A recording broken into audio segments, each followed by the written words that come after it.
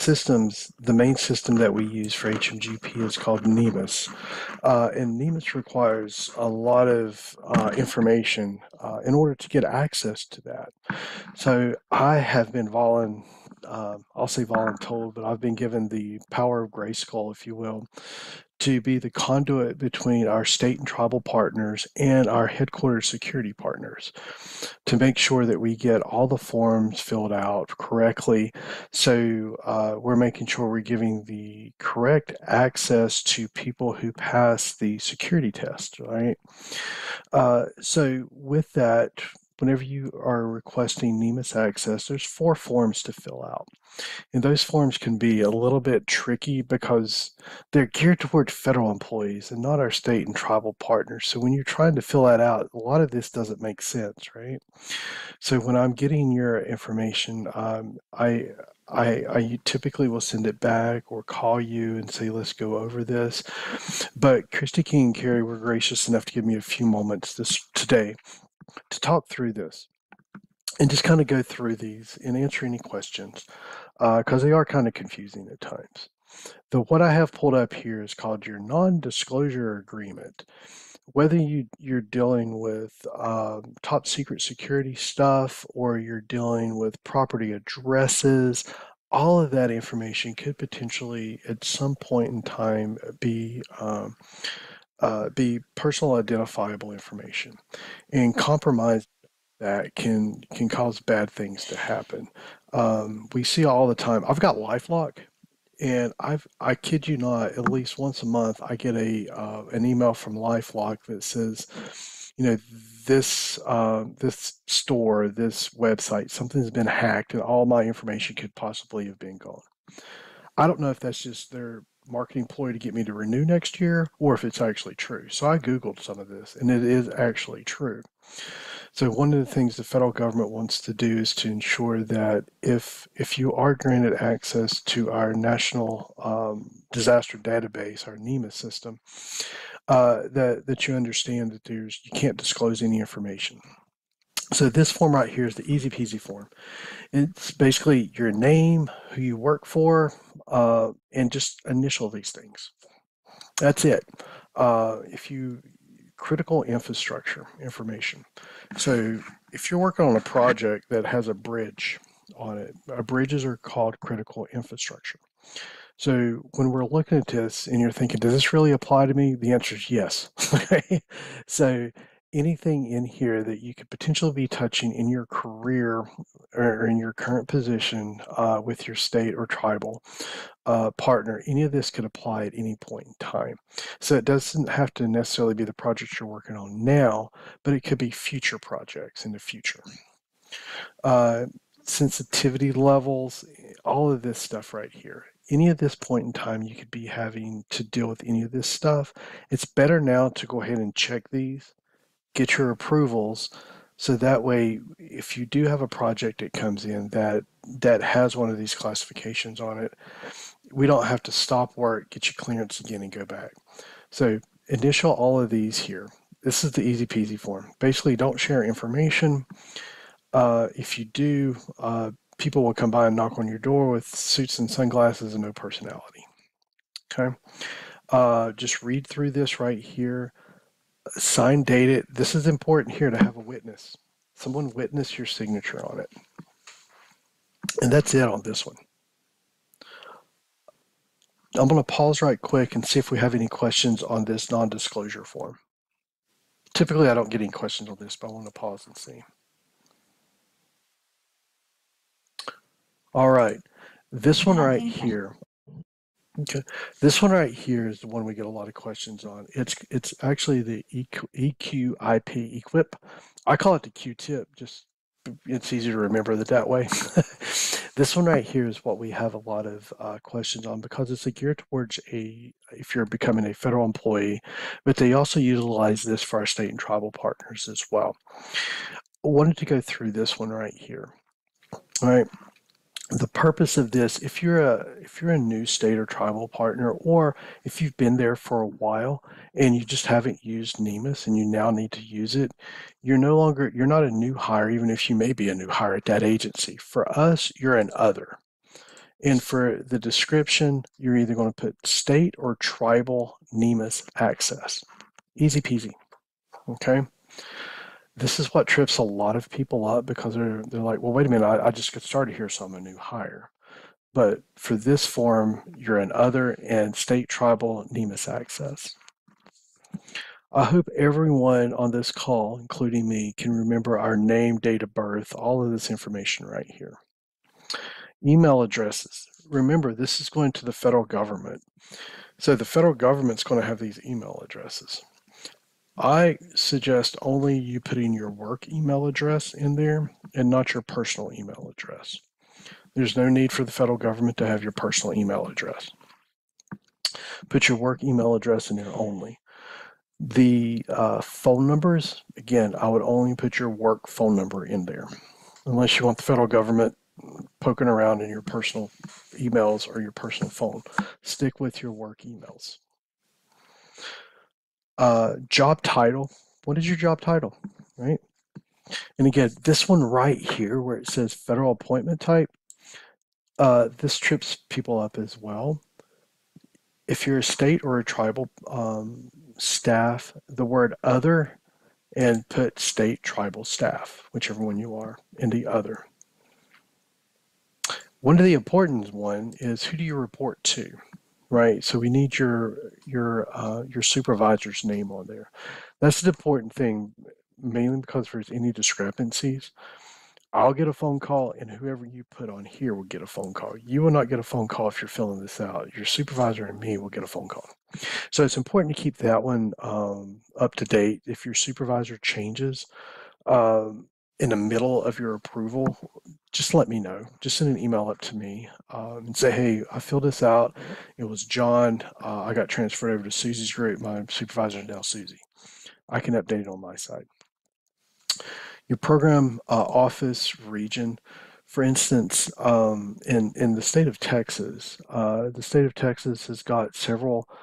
They got their main office in Austin, but they call them regional offices throughout. So if you're in a regional office, put that in there. I'm in mitigation region 246, whatever it is. And what area are you working in? In Texas, it may be Austin, it may be Lubbock, it may be Galveston. New Mexico, it could be in multiple different places, Santa Fe, Albuquerque, wherever you're working at. This one right here, leave it blank. The reason we want you to leave this one blank is if you're only working one specific disaster, that's all you're going to have access to. As you know, we all work multiple disasters, so leave that one blank, please.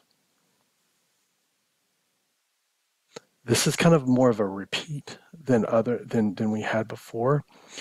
If you're a state local affiliate, you click here. This also goes for tribes as well. So if you're, I've been voicing my change request to say state tribal affiliate, but if you're a state or a tribal partner, click here, and then put in here state agency, tribal organization, whatever that is, and then the name of it. The one that the last two that trip people up a lot are these bottom ones right here. It says FEMA POC. Who is that? That is me, the guy that's talking to you right now, Marty. You put my name in there, and then you put my name over here as well. I'm not only your sponsor, I'm your POC. And my duty station is Denton, Texas. So Marty Chester, Denton, Texas. Done. Easy peasy. On the security clearances down here, the sensitivity, anything on the left-hand side is you're going to have to take polygraphs. You have people showing up with at your house and your neighbor's house. It's just not a very pleasant experience. What we deal with in HMA grants, specifically in HMGP, we deal on the left-hand side over here. So it will be code number 5. Again, I know I'm going through this rather quickly. If you get these forms, or if you have any questions, reach out to me, please. Number 5, and this is designated because of there's a few things that designate which one these are, 1, 5, or 6. The amount of money that goes out in any FY cycle, right? So how much money could you potentially get in any FY cycle? And what does that information contain within your applications? For us in HMA, it contains a lot of PII information, right? We're going to get people's addresses. We could potentially get their phone numbers, their email addresses. All of that stuff is a high commodity on on the black web, right, or the dark web, whatever they call that. So we want to make sure that we have the proper security clearance here. So it'll be code number 5. Nothing on this side, but the middle one on this side. And that's it for this form. All right, I'll pause right quick to do a check to see if anybody has any questions on this one. I don't see any questions, Marty. Good deal, good deal. All right, guys, moving right along.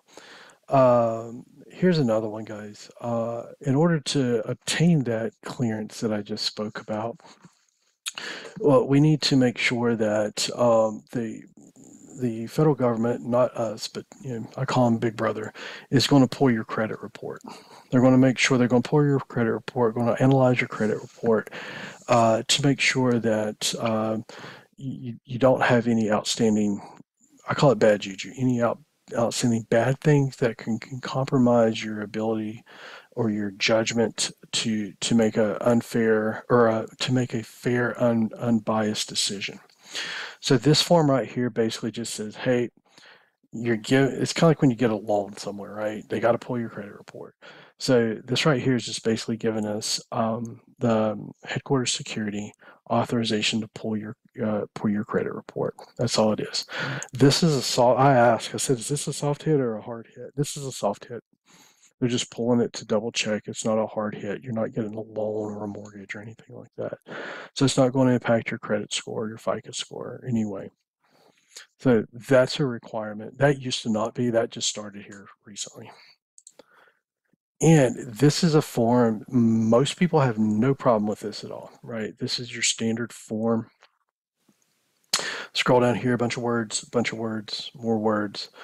Your date of birth, social security number, all of that stuff right here.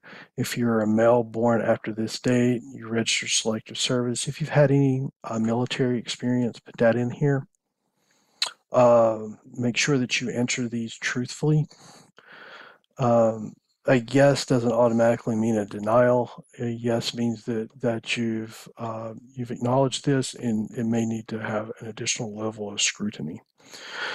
Number 13 right here should show up on your credit report, so that's why they pull your credit report to verify number 13 as well. The last one here is this right here. If you have anything you want to explain about a yes, then this is where you can put that in there. Okay.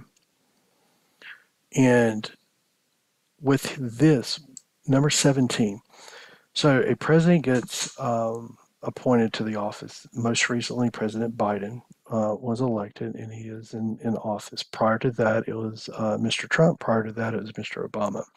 Each one of those has the authority to do presidential appointments. So the Department of Education, their leader is going to change pretty much every time the administration changes. Those are appointees. They get appointed. We, on the other hand, we have to apply for our jobs, do interviews, and hopefully get selected for it. So just think about that as when you fill this out, you're an applicant, not an appointee. And just continue on filling these out. There's nothing, if you're not an appointee, which none of us are, don't fill out any of this. Stop at number 17 and you're done. That is my little spiel. If you guys have any questions, if you're filling these out and you're not sure the answer, please call me. Let's talk through it. I'd much rather spend 2 or 3 minutes talking through the proper answers than to have to send stuff back and forth, and it just delays your approval for this. All right, I will stop talking. Any questions on any of these forms, guys?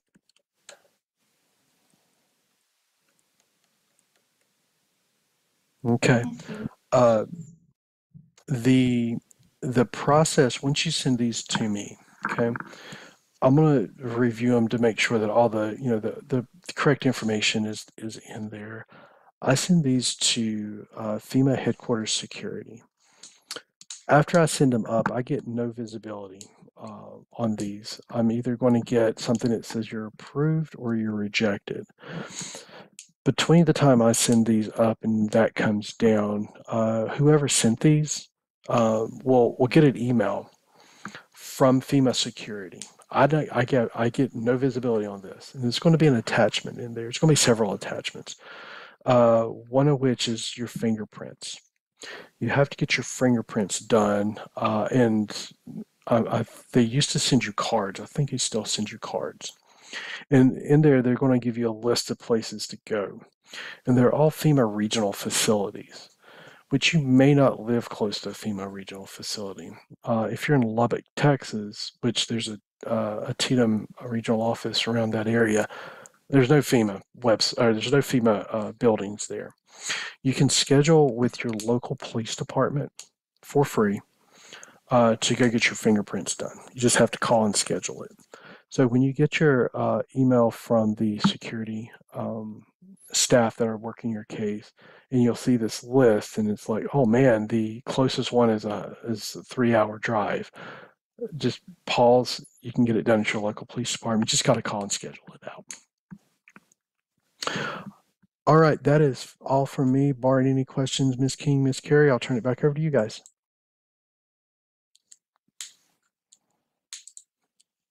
I see no questions. All right.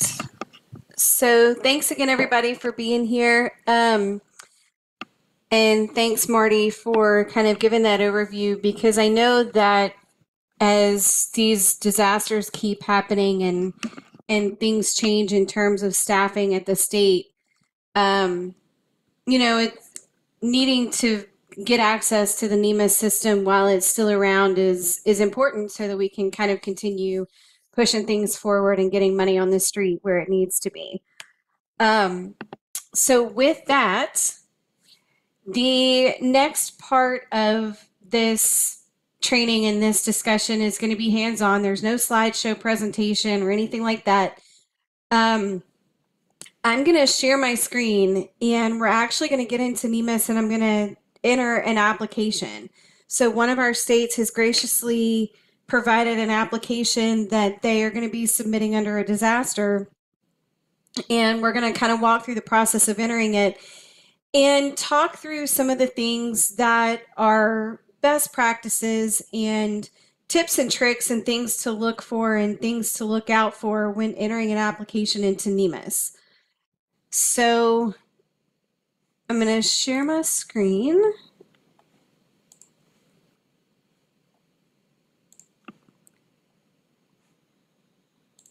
Is that open NEMIS? And I did not have it open because NEMIS has a tendency to time out when you don't use it for 5 minutes. So it'll take just a second to reopen, then we're going to dive into an elevation project that's going to be submitted.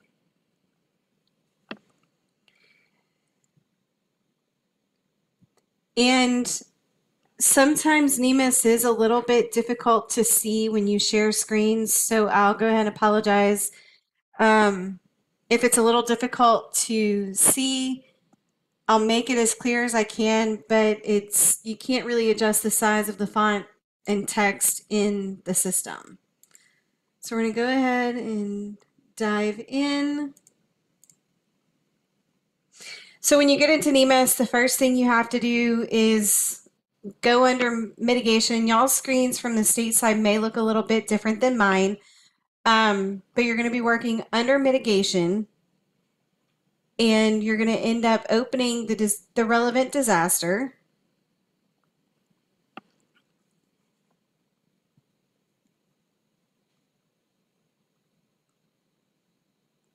So I had NEMIS working pretty quickly earlier, and now it's going to stall when I actually need it.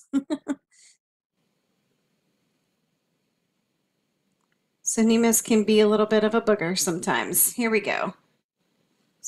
485. Okay, So once you're in your disaster, we're going to be working under application development. So up at the top toolbar, you'll see file, disaster, projects, funding, plans repository, admin, window, and help. We're going to go under projects, and then we're going to select application development. And while this is opening, I want to say one of the tools that you have in the file share pod in the Adobe Connect room is the NEMIS user manual. And if you don't have that, download a copy of that, because everything we're talking about is laid out in that NEMIS user guide. So you can go through and follow up with that manual as well to follow the same steps. So we're in NEMIS, we're under application development. I'm going to go under new.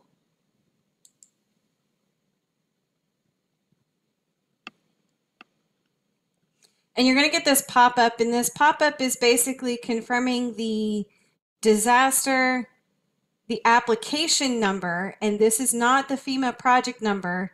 This is just the application number. It's based on just when the application was entered into the system. Click OK.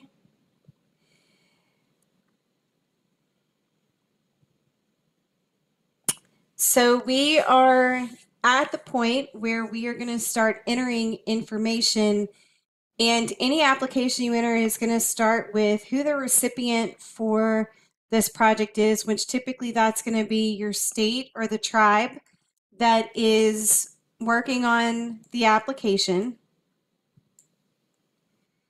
So real quick, can everybody see okay?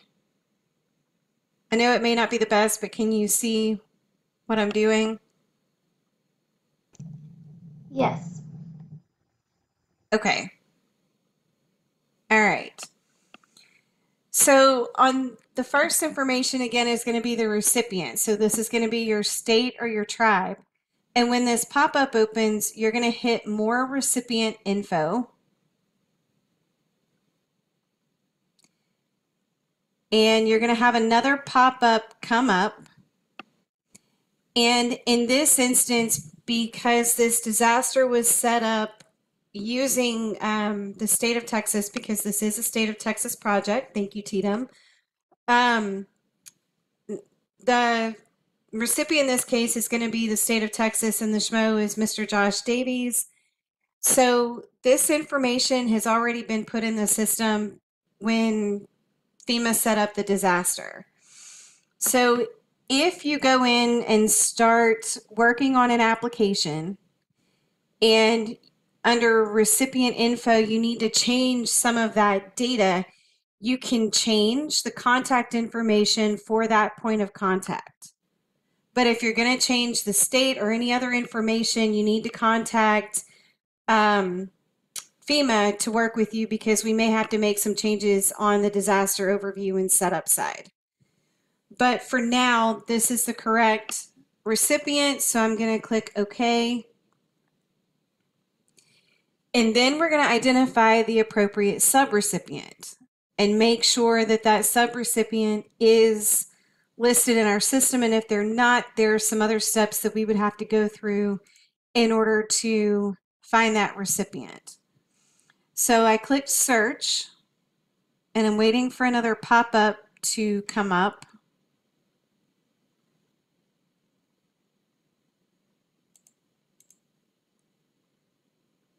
We are going to add.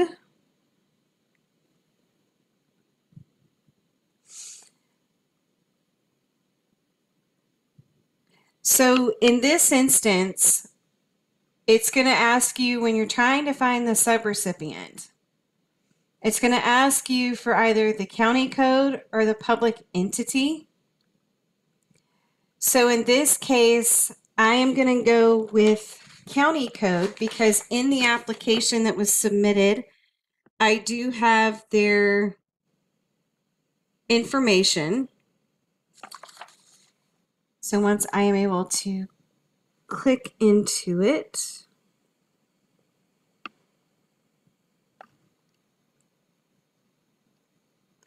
And I apologize for these gaps, everybody. It's just sometimes NEMIS is just kind of slow to move forward.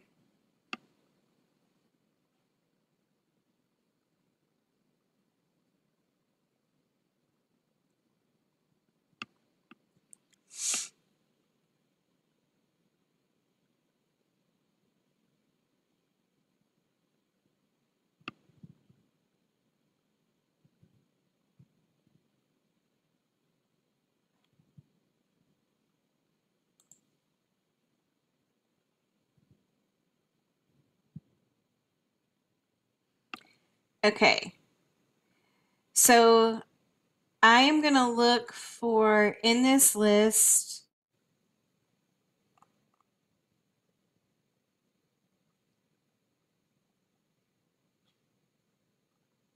there we go. So I am looking for Aransas County. And then I am looking under the place name, the city of Aransas Pass. So I was able to locate them, so they're already in our system. So I'm going to click OK.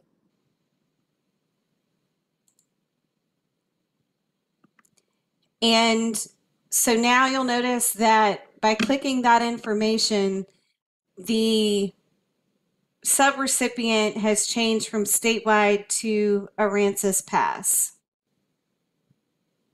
So I'm going to click OK. And on the screen, so now I've identified the state of Texas. Aransas Pass is my subrecipient. And then I am going to see if their mitigation plan has been put into here, and it has, so I'm going to click OK.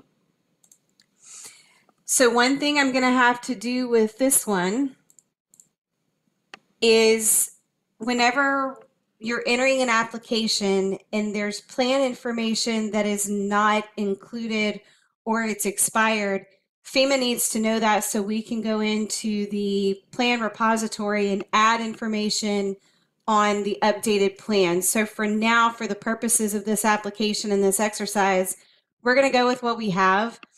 But as you are entering an application and when you go to look for the hazard mitigation plan, go with what's in the system and let us know that we need to update the plans repository. Because one of the things that we found is a lot of times when you click this enable manual entry of plan data, it doesn't always save right. So it's gotten to where with NEMIS, it's a little bit easier for us to go into the plans repository and put those dates in and update it rather than trying to do the manual entry that honestly doesn't necessarily always work. So just kind of a tip there. And then you're going to look for the subrecipient application prepare. So we're going to look for prepare info. And this is going to be on the application itself. So you're going to look for your points of contact and get those entered.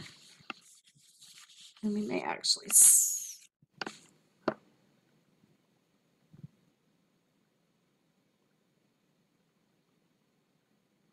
and I don't see the points of contact on the information that I have. So what we're going to do is we're going to come back to this. So I'm going to click cancel. So once you enter these recipient and subrecipient information into the applicant information section, you're going to hit save. You want to hit save early and often because if you navigate between screens and you enter a bunch of information, NEMIS is sometimes tricky and you can lose information. So you always want to hit save after every time you complete a screen and enter information. So the next thing we're going to do is go to the problem and risk data tab.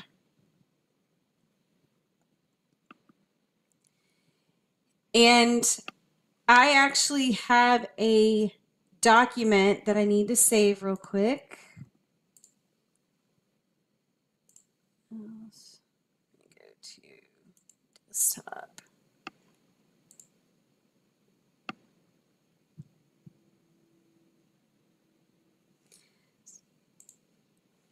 So I'm going to attach the document that I just put into, that I just saved.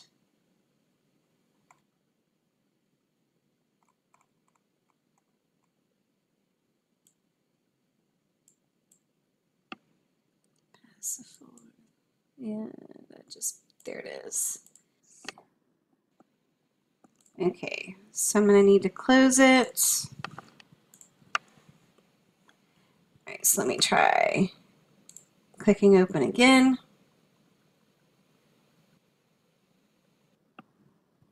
So when you attach a document into NEMIS, you're going to hit archive, and I know it sounds a little weird. Why are you hitting archive? But you're going to hit archive, and then you'll be able to select the document that you want to upload from your computer.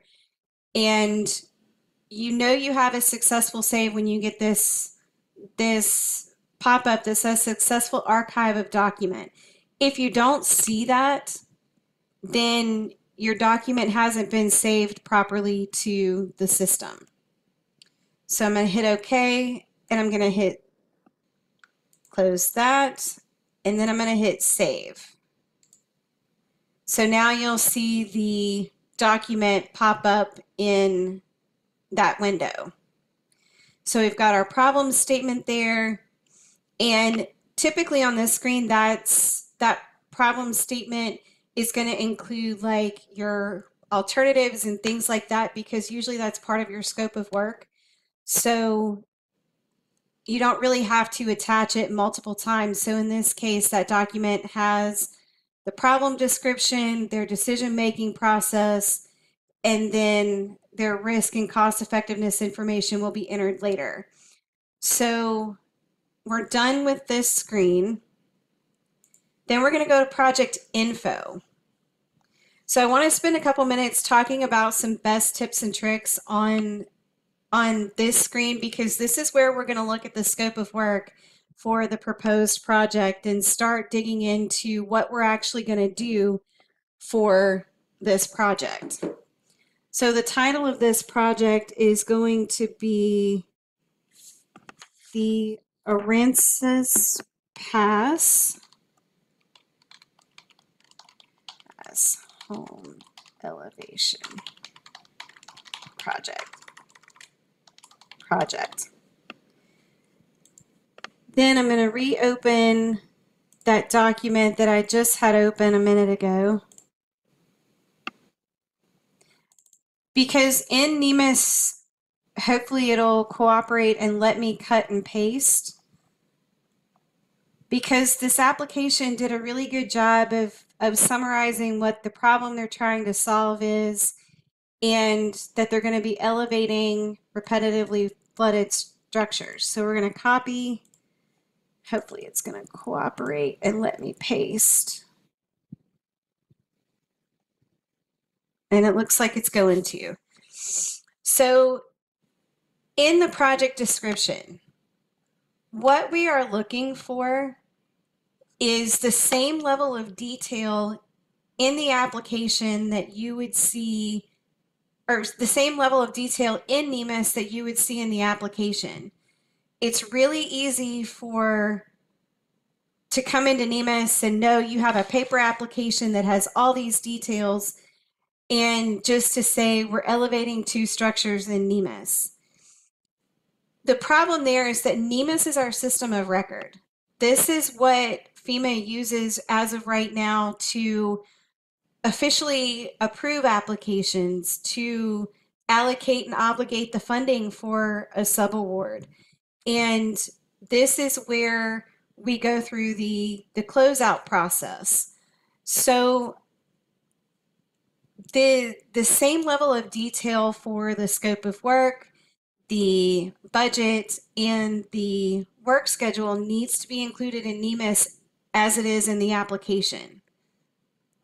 So just kind of keep that in mind as you're entering applications, because again, it's real easy just to kind of summarize an elevation project or an acquisition or a reconstruction, but we still want to see the level of details for even those projects. For drainage projects and your more complex projects, especially if they're phased and you're going to be doing engineering and design in one phase and then the construction on the other side, we need to know that in NEMIS as well.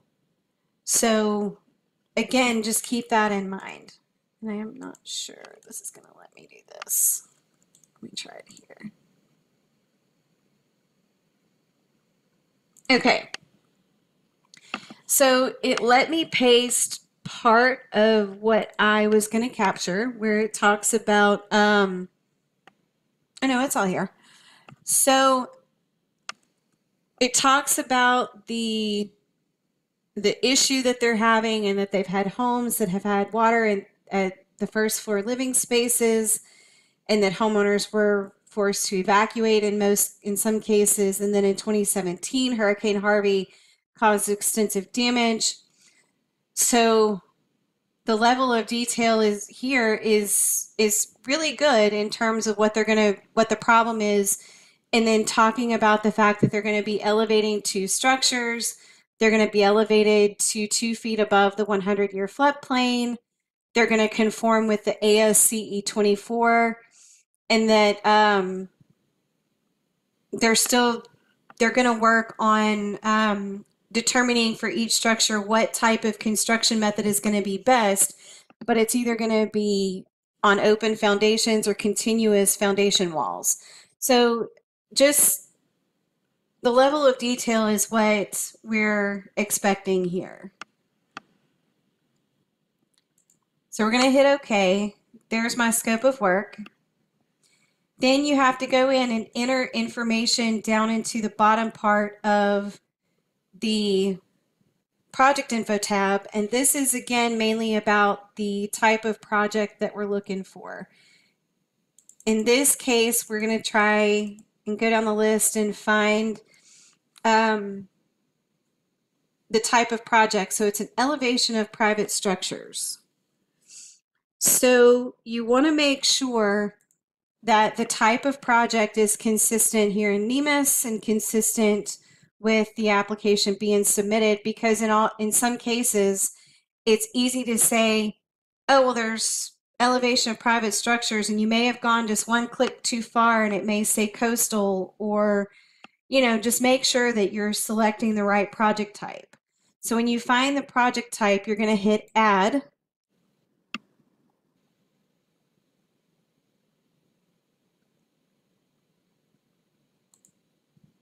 And that pop-up was basically saying, because you're dealing with an individual mitigation measure, meaning an acquisition, an reconstruction, or like this project, an elevation, you've got to go into the property site inventory and enter information on each property participating. So we're going to walk through that as well. So once you have the project type identified, we're going to click on county code. And this is in Aransas County.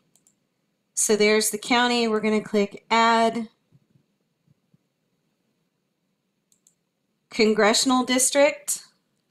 So this is U.S. Congressional District. And it says that this is in Texas District 27. Then we're going to get into the community name. So we're looking for Aransas Pass.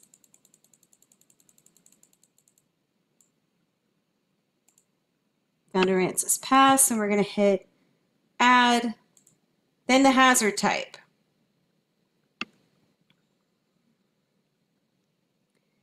So of course, with this, we know that the issue is flooding and the hazard being identified in the, or mitigated in the application is flooding.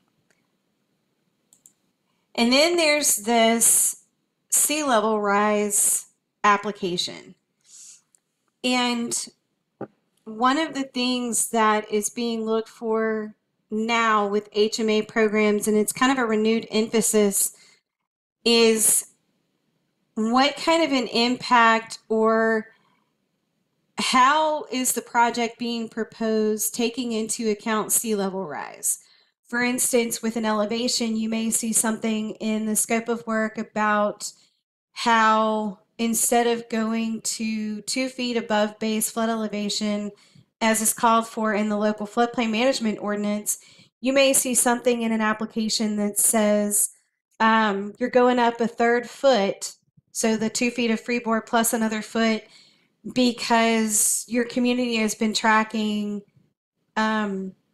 instances of increased flood depths and things like that based on sea level rise, or you're tracking it somehow so that you know that that 2 feet is not going to be quite adequate. You just haven't gone through the process of updating your floodplain management ordinance, or walk through that process. Does the application take into account sea level rise? There's not a requirement to, but we just want to see whether or not it's been taken into account.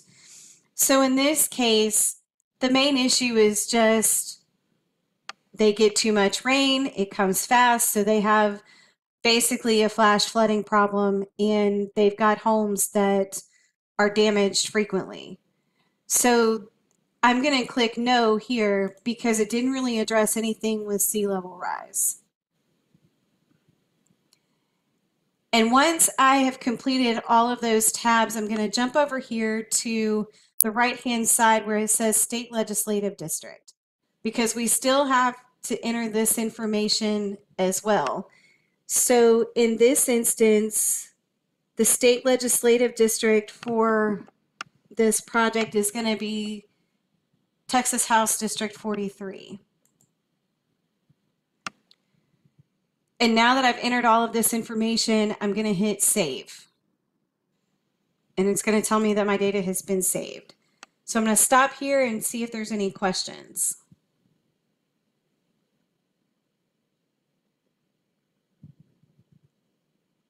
Okay. I see no questions. Okay. So one thing I will say is that under this project description attachment, you can reattach that same document that we attached earlier. I'll go ahead and do that. But if you attach it once, it's going to be in the system. And it's going to tell me to close it again. So I'm going to hit OK. Hit archive. So you can attach it again, but you've already attached the same document. So it's not 100% necessary. This may just be kind of that extra oomph and extra step you could go through just to make sure everything's attached to the application and all the sections, but it's already there in the main attachment. So it's not a must in this instance. So I'm going to save one more time, and then we're going to go to work schedule. And when you get here, you're going to have to go down here and click new. And we're going to start working on a couple of the line items that they identified in their work schedule. And I'm not going to do all of them. I'm just going to do a couple of them just for the sake of time. So their first line item is EHP, A&E, H&H, permitting. The time frame is going to be see, 3 months. New.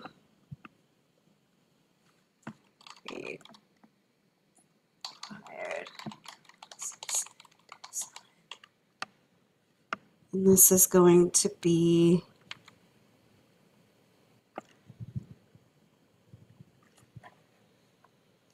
three months.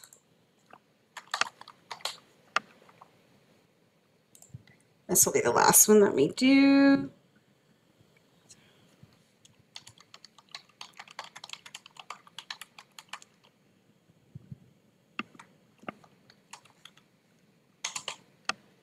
And this is going to be 3 months. Okay, so I'm going to hit save. So with the work schedule, what we're looking for here is that it's not just one lump sum thing that says project's going to take 36 months to complete. We want it broken down into measurable, identifiable tasks that are depicting the level of effort required for the project. So in this case, they're going to have to pull permits because they're in the floodplain. We know they're going to have permits from the local floodplain manager because it's development in a floodplain.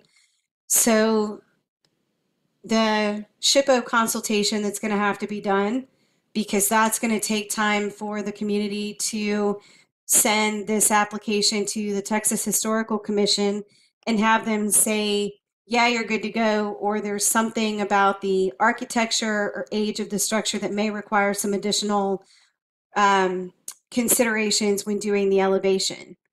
Then they have the required analysis and design. This is when they're going to go actually look at each property and say, okay, this is the best process for elevating these particular structures. So it needs to be depictive of the level of effort for the project and manageable task, because not only is that going to help you as the state or your subrecipient say, okay, we're 6 months down the road and we were supposed to have completed all of the H&H and permitting, and we were supposed to have finished the design and coming up with how we're going to elevate these structures. And here it is, we are 3 months from being able to complete that second task. So that kind of translates into your quarterly report where they can submit a QPR to you as the state to say, hey, we're 3 months behind because of this. So the work schedule in your application, the work schedule here in NEMIS needs to be, again, depictive. And that's going to help you make sure that your subrecipients and us as FEMA support you as our state partners and tribal partners stay on task with implementing these projects within the period of performance. So any questions about the work schedule and entering it into NEMIS? Okay. I see no So questions. now we're going to look. All right. Now we're going to look at the cost estimate. So it's the same kind of process. There are a couple of ways that you can enter a cost estimate into the system. You can work with a spreadsheet and try and import it into the system based on the item name, unit quantity, unit of measure, unit cost, and cost estimate headers that you see here. Or you can enter it. I'm not going to lie and say that that importing is easy, because for me, it hasn't always been easy. You as a state may find it easy in that, and if so, then please go that route, whatever makes it easy for you to work through. But in this case, it just hasn't always been easy for me to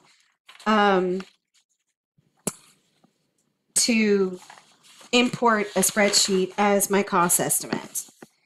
So I'm going to work on entering the line items for this project. So they have construction, unit of measure. We're going to go each unit quantity. One. And for the unit cost, just to make this simple, 376 400.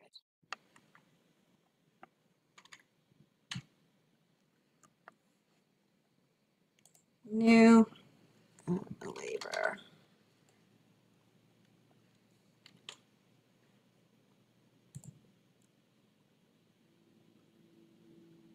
Each. We're going to do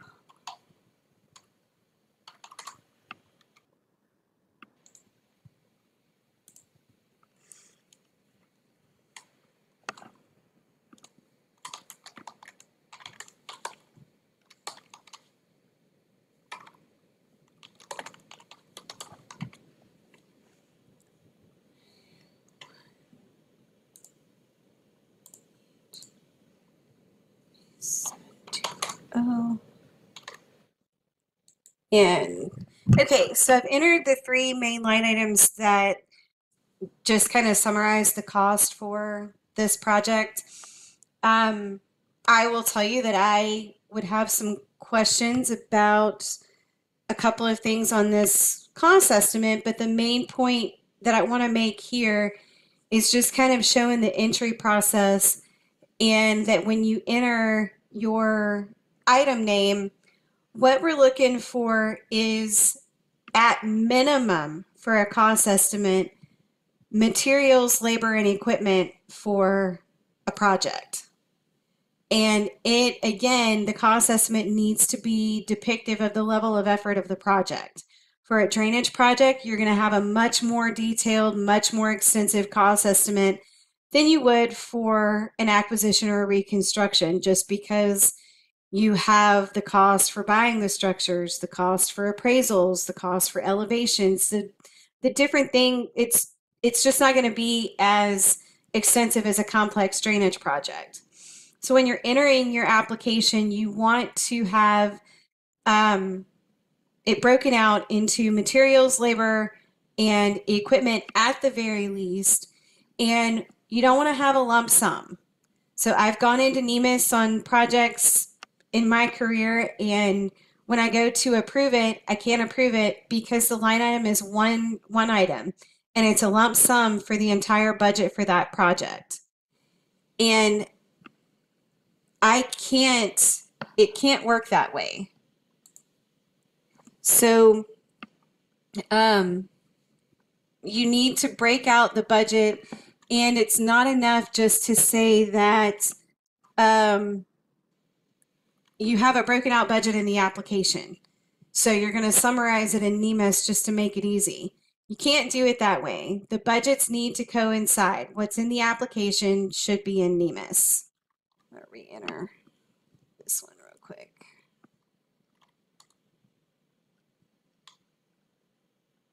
Okay.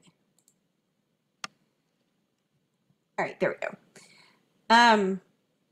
So again, it's a similar process for entering the work schedule. So now we're going to go down here because there's a question that needs to be answered when you're entering the cost estimate, and it's dependent on the project. And it's underneath this total project cost estimate, and it says, is the project part of the initiative? And when we talk about the initiative, we're talking about those 5% funds that are set aside for a disaster to spend on projects that may not be as easy to have a BCA run on them. So it might be a warning siren or even a generator where calculating a BCA under traditional means is you're not able to do it. That doesn't alleviate you from having to submit a cost-effective narrative or a BCA narrative that shows that you've done your due diligence and that the cost is within those industry standards. So you still have to submit something. But if it's not part of that initiative, then you're going to click no. And then you're going to hit save.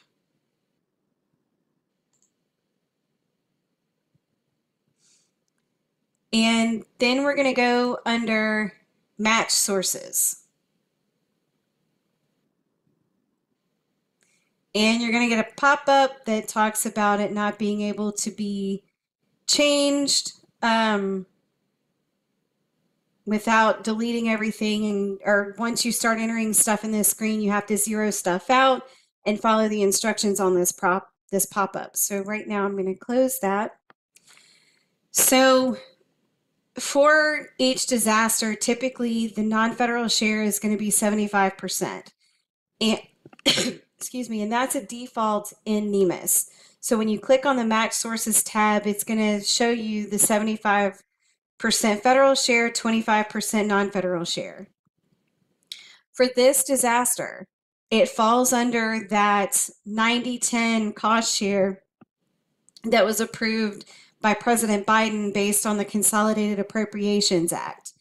And just quickly, what that said is that any disaster that was declared between January 1st of 2020 and December 31st of 2021 is eligible for a 90-10 cost share rather than 75-25. So in this instance, we have to change that default to 90%. So we've done that, and then you have to click new in order to tell me who is going to be handling the non-federal cost share. So here it's going to be local, city of Pass,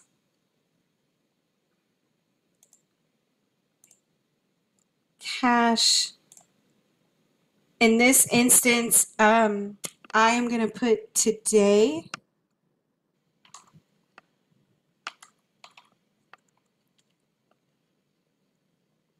And then this is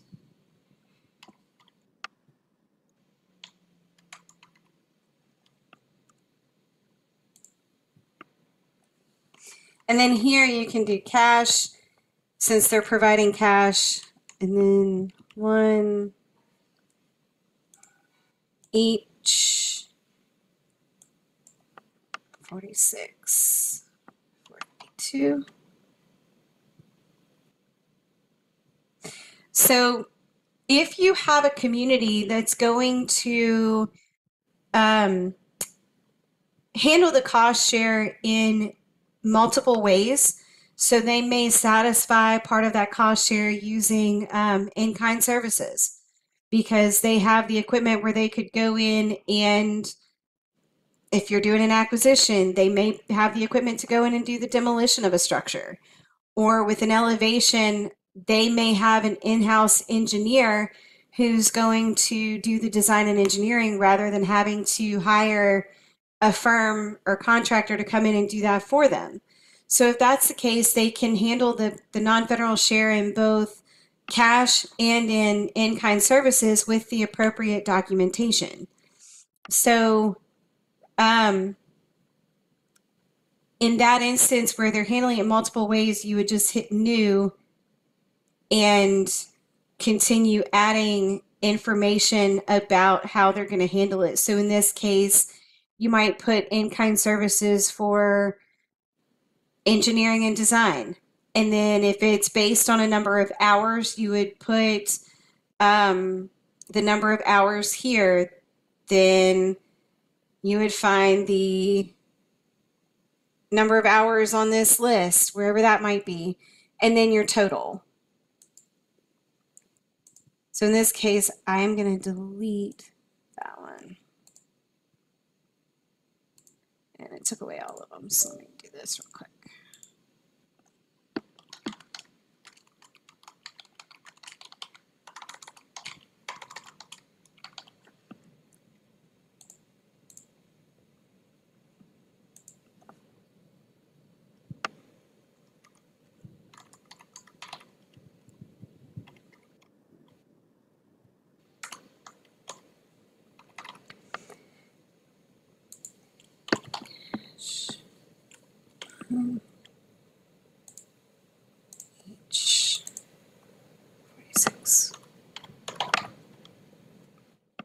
And you're going to hit save.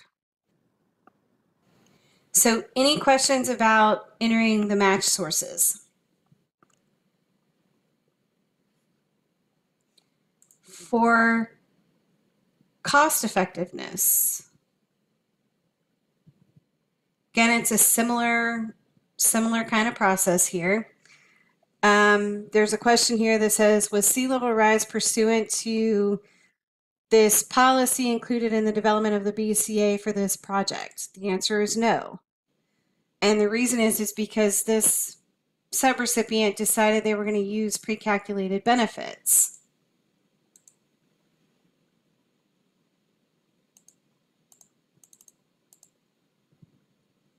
So I'm going to click pre-calculated benefits. Save. All right, so we will just enter 464,520 for now.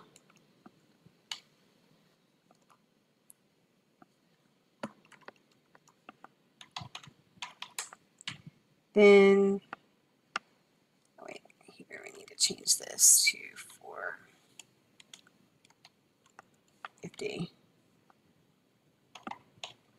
So we're going to enter the project cost, benefit of 1,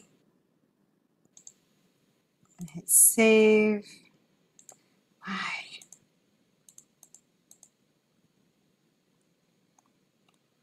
Blood. I guess they changed this because you didn't always have to fill all of this out. So we're going to put TDM here. And we're going to put today's date because this is all going to get updated by TDM later. Save. Okay. Now we can click pre-calculated benefits.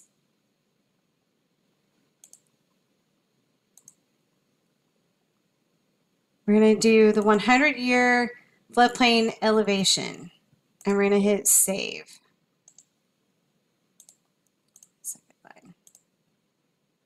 And we're going to hit save. So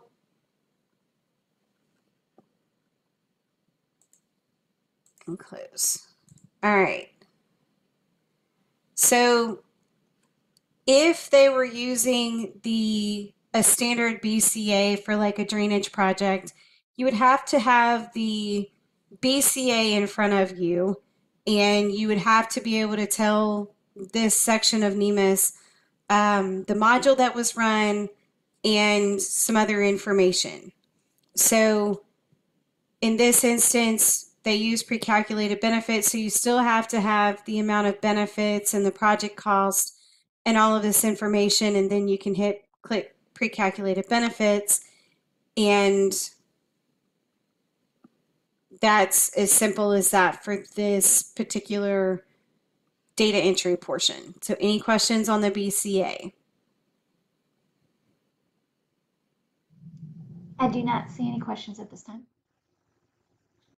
You guys are being really quiet.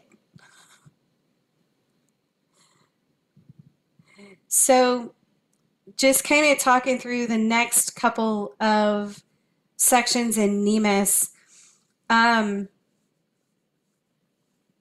For this particular elevation project, the application says that the homeowners are going to be responsible for maintaining the structures once it's elevated. And one of the attachments that's going to have to be provided for this project is the acknowledgement of conditions form, which basically says the homeowner is not only going to have to maintain the structure, but they're also going to have to maintain the insurance, and they can enclose the elevated space. So there's nothing really to attach here because the application states that it's going to be on the homeowner. But for like a drainage project, you would want to have that maintenance agreement or something in the application that states who's going to be responsible for maintaining the mitigated infrastructure or what have you with that application once the mitigation project has been completed. And you can attach it here using that attach function. In this case, again, I don't have that, but it would follow the same process as you've seen previously in attaching that document. Public notices, in this instance, they did meet with several homeowners. So we're going to say they're not required to, but they did. So we're going to say yes. And we're going to put new, and then you would fill out the information on the date of that meeting and that information when you have it. In this case, I don't have that level of detail, so I'm going to click no and we're going to move it forward. And then that will get filled in before the application is actually submitted to FEMA. And under the attachments section, you're going to see where it talks about the project description attachment that we added, so we know that it's there. Then you're going to go through the eligibility review, and this is basically stating from an applicant perspective, whether you're a state or a tribe, that you've gone through the application, you're an eligible applicant, you have a FEMA approved state hazard mitigation plan, tribal mitigation plan, the project type is an eligible project type, and that the project criteria for eligibility, meaning that it's an eligible project type, the work can be completed within the period of performance, the cost estimate and costs associated with the project is reasonable, it's necessary to implement the project, and it's allocable for that project, meaning that it goes to serve a direct function for that project, and that it's cost effective. So once you're able to explain all of that information, you would sign off here from a state or tribal perspective. So the one thing I wanted to spend a little time on and talk through is the property site inventory. So this section, we sometimes do have to ask states and tribes and subrecipients to go back and add information through the course of implementing a project and adjusting an application and that kind of thing. So I'm going to enter one of the two projects.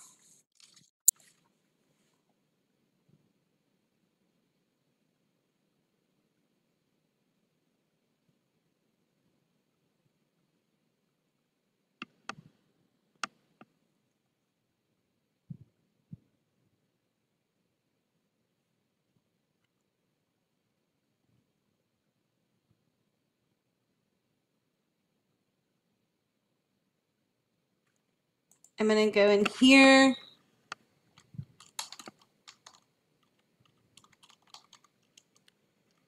and just, let's see, 2.3.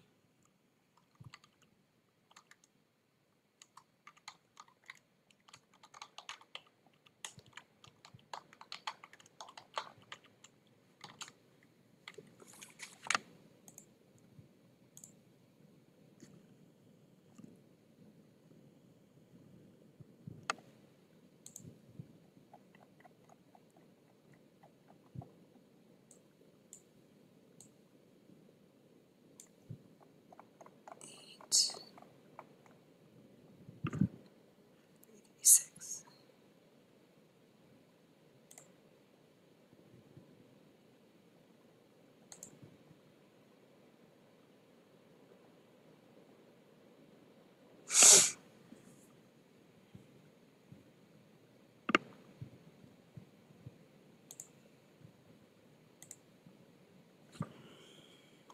And then do it again.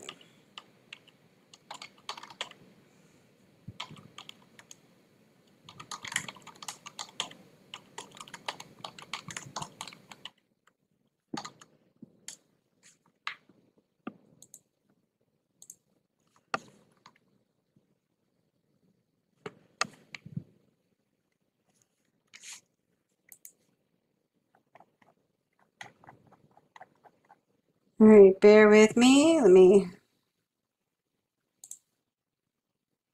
Okay.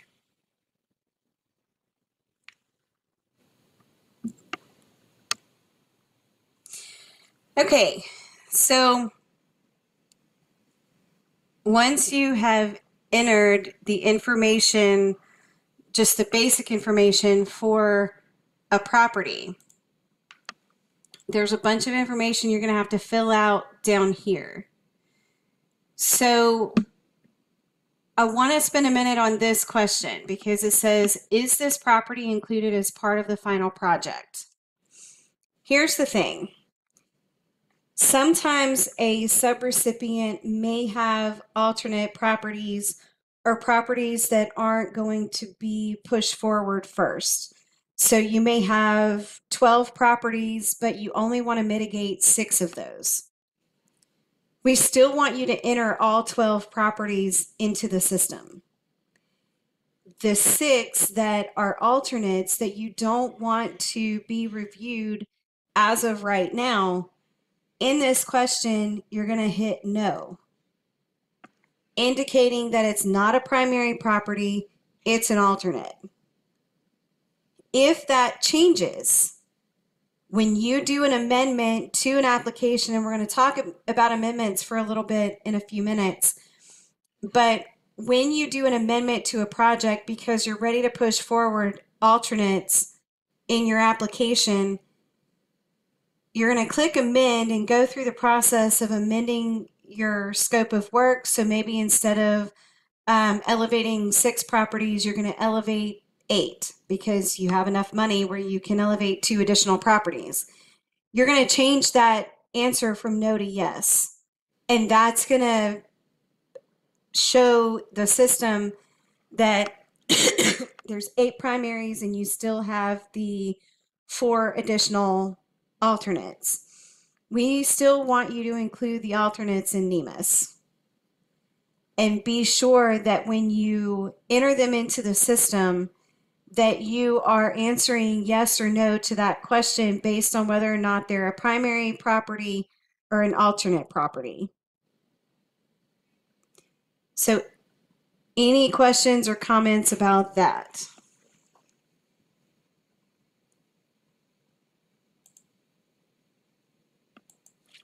All right, so we're going to quickly complete this. So we're going to go Aransas County,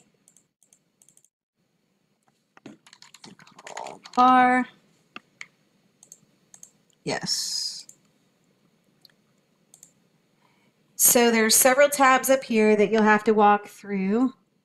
Elevation, since this is an elevation. Then we're going to go to property info. So for this property, it was built in 1950.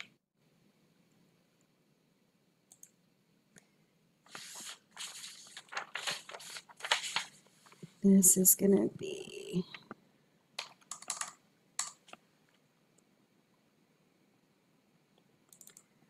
got latitude and longitude. So I'm looking at an extremely large spreadsheet that has this information on it. So I'm trying to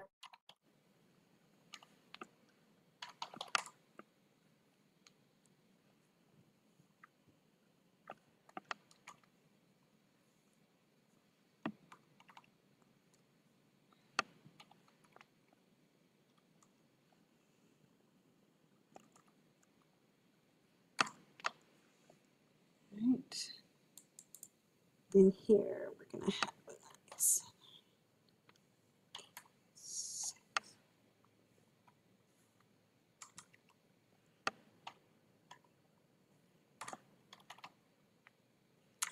Did it again. Dadgummit. 8, 5, 6. 5, 6. Okay.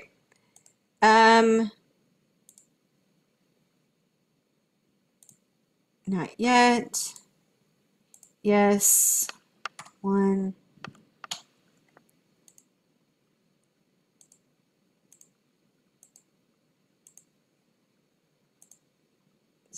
So this is an owner-occupied principal residence.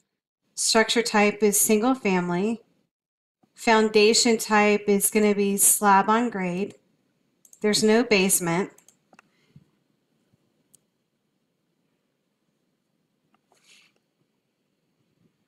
The base flood elevation here, it says 8 feet.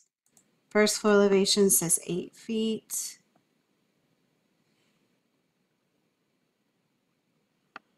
Wait, no. First floor elevation is going to be 6 feet.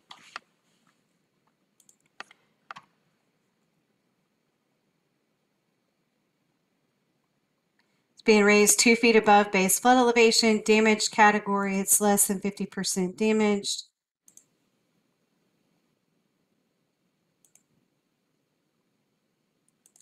So we've entered as much information as we have, and I'm going to go ahead and click save. Then we're going to move to flood zone information. This structure is in an AE zone. So I'm going to find AE. Add and save. NFIP info.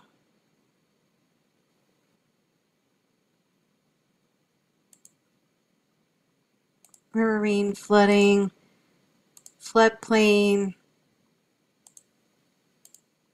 I don't know that yet.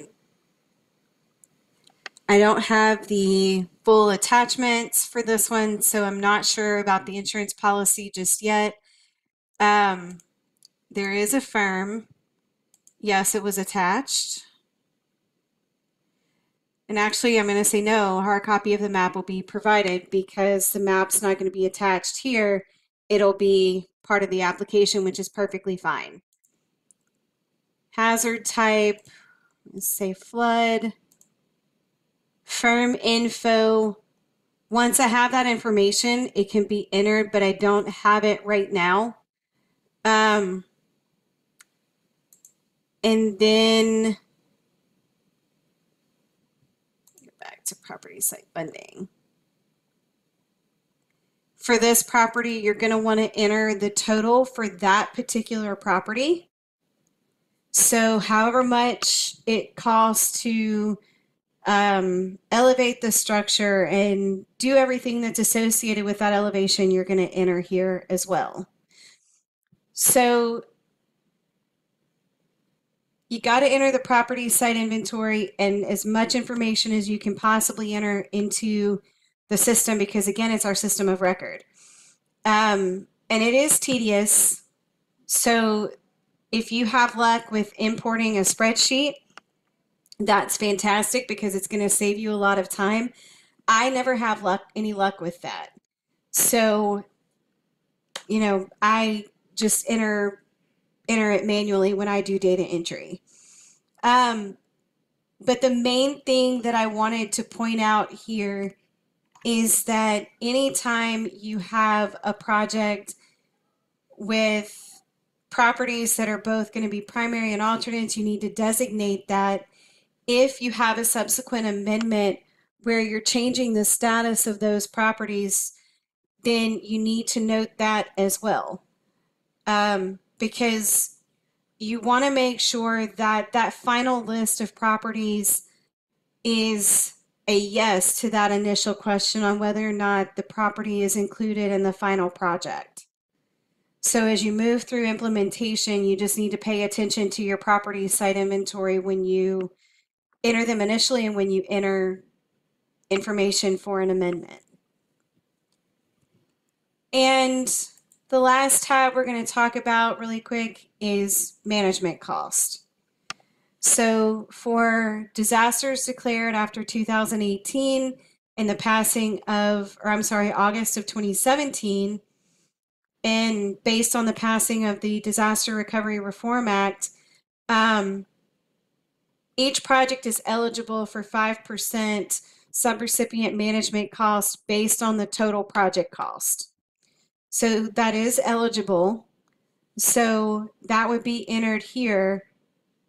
And we do validate that. So just double check the math on that when you see an application that's requested subrecipient management cost. And then you go through the authorizations, and that's where you as the state is going to put your information and fill out this information so that you can move that project forward to FEMA. So I'm not going to go any further because the state's not ready to submit this application. So I am going to stop here for now on initial project entry and see if there's anything anybody wants clarified, questions asked. Please don't hesitate. Okay, and I'm going to throw up the poll questions. So while you're thinking of any other questions that you might have, if you could fill out our poll questions for us, we'd really appreciate it.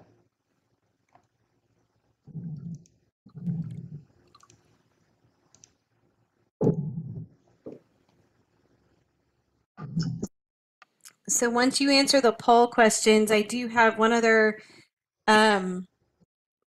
block of information that I want to talk about in terms of handling amendments. So we are going to look at that because I want to point a couple things out to you. Okay, we do have a question. Can you go through the closeout amendment? I work in closeout, so the application entry doesn't pertain to my section.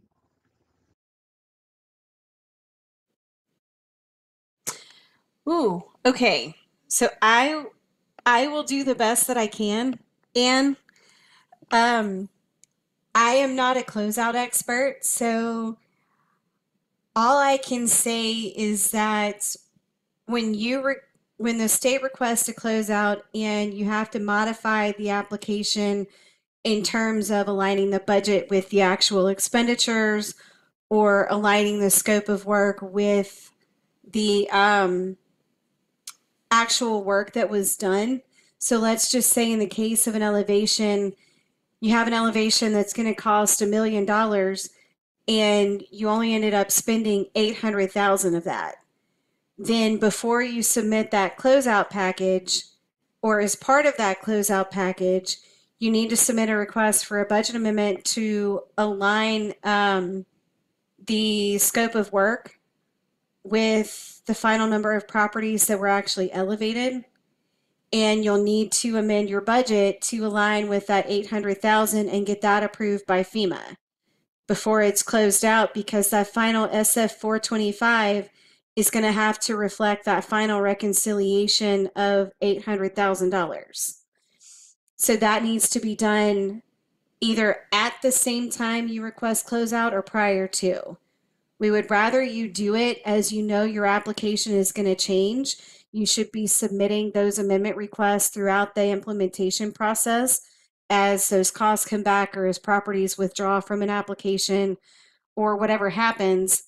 So you should be submitting those all along.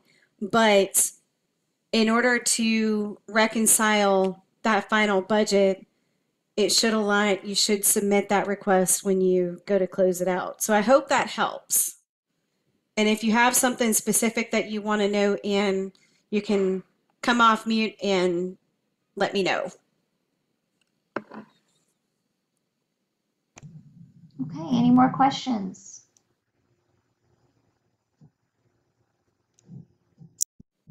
Let's see what I'm saying. So, and if you have any other questions, I can put you in touch with Kelly, I see you're on, or Marissa, or Michelle Miller-Green, who's part of our closeout team. So any of our closeout specialists, we can put you in touch with you. You have specific questions about the NEMIS process for that. So really quick, I want to share my screen again because I want to go back into NEMIS and show you guys a couple of things regarding the amendment process. So, oh shoot, I'm gonna have to save this. Bear with me for just a second. Let me see. Close. Okay. So can you guys see my screen? Yes. Is it back up? Okay. So regarding amendments, so the process for amendments is actually quite similar to what you just saw, in that you're going to go into an existing application, and when you open it, I'm going to change disasters, and we're going to go to 4223. When you go back into an application that's already been approved, you're going to see an amend button. And you're going to click that, and it's going to open up basically a copy of the application that was already approved. So when you're walking through that amendment process, that's your opportunity to update the scope of work, update the participation status for the properties and homeowners that are participating in one of those individual mitigation measures, and then update your work schedule, your budget, and your BCA if you happen to have a cost overrun that requires an updated benefit cost analysis. So it's an opportunity to kind of update your project to where you are right at that moment and where you're headed. And we always want to see, and it's required by the 2 CFR, that those amendments to either the scope of work or the budget should be submitted to FEMA prior to the additional work being implemented or any additional cost being expended. So you want to get those approved prior to moving forward with those changes in the application. Okay, one second. Terrell, did you have your hand raised? Sure.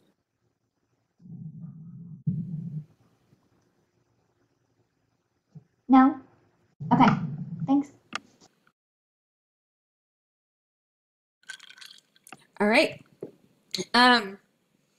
So one of the things that I try and catch when I'm looking at a scope of work or budget amendment, and I would encourage you guys as state and tribal partners to look for as well, is when you're amending an application in NEMIS, you can go under that application development tab and you can rewrite the scope of work or add notes to the scope of work detailing in NEMIS what's changed.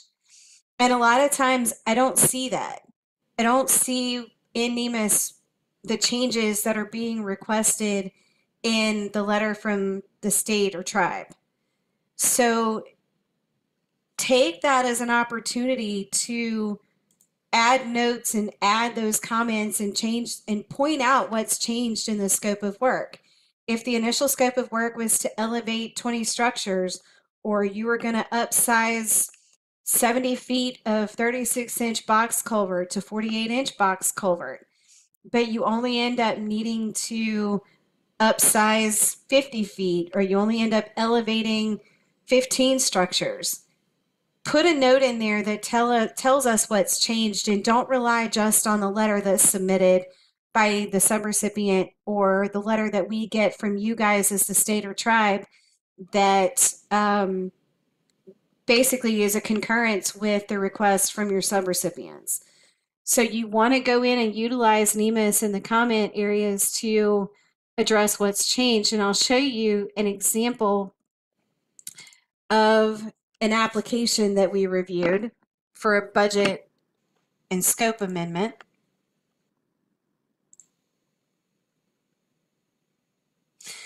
So this was an elevation project. And in this project, or this may have been an acquisition, because I've got two I wanted to show. Okay, so this is an acquisition. So the scope of work initially was this first sentence: the acquisition and demolition of 3 properties in the floodplain. So I'm going to make the same comment that I made a few minutes ago, where when you're entering a scope of work, even if it's an acquisition, give me some more details than just that one sentence, right? Tell me why you're acquiring them and kind of tell me the process you're going to use to complete that work.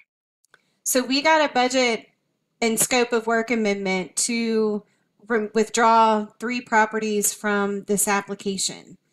And when I looked at this application, I noticed that there were some additional inconsistencies with the participating properties.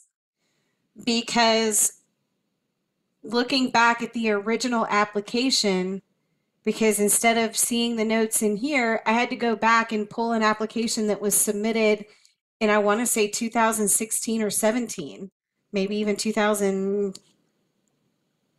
Which one is this? 4223. So yeah, I think this was late 2015, early 2016. And there were some inconsistencies in the properties that were included in the project. And it turned out the way the application was originally approved, we approved the acquisition of some alternate elevation or some alternate acquisitions. So not all of the properties listed in the scope of work were going to be acquired, but they didn't answer that one question correctly.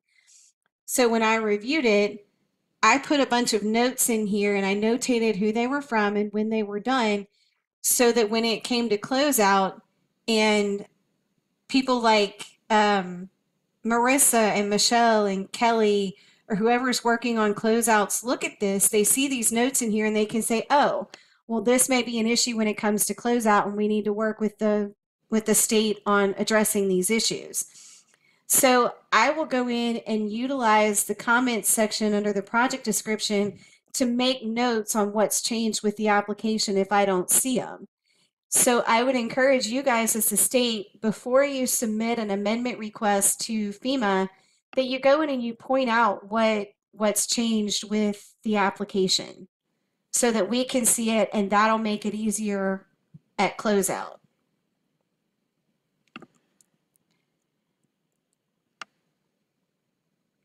And it's the same thing with the budget. You have an opportunity to kind of tell us how the budget's changed and why the budget has changed so much. Because I had an application not too long ago where the project cost went from, I want to say like $3.1 million down to $2 million, or I think just under $2 million. So it was like a significant cost adjustment. So it led me to ask a lot of questions how the cost estimate was so overestimated at first and what's changed. So keep in mind you can add notes on the budget changes as well. So I'm going to show one more.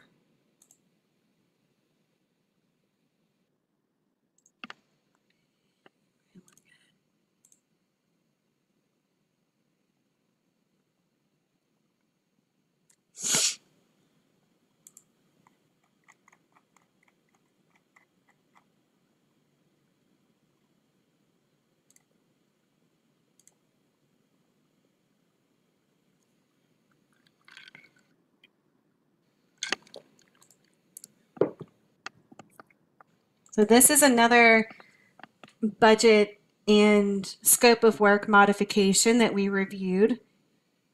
And this is another one where the scope of work in the letter from the subrecipient and in the letter from the state, we knew what was changing.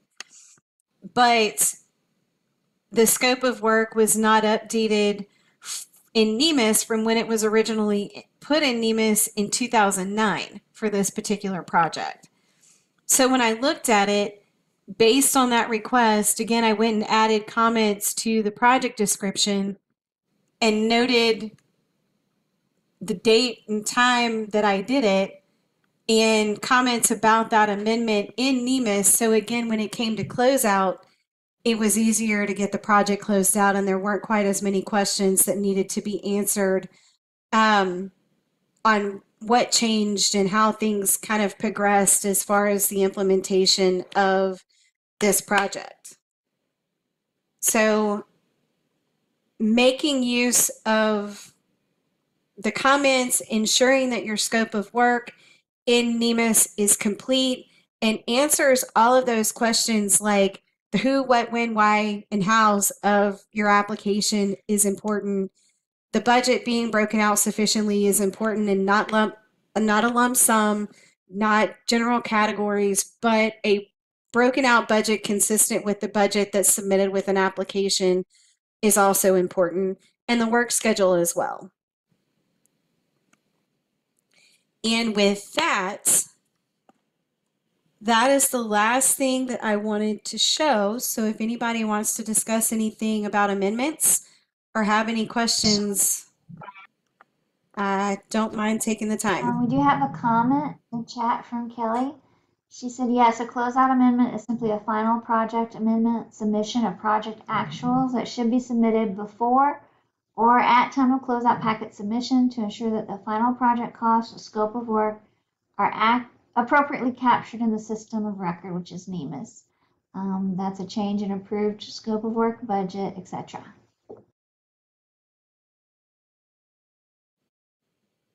Yep, absolutely. I see no other questions. So I'm available for questions if you guys have any. I appreciate y'all's time, and I really hope this was helpful.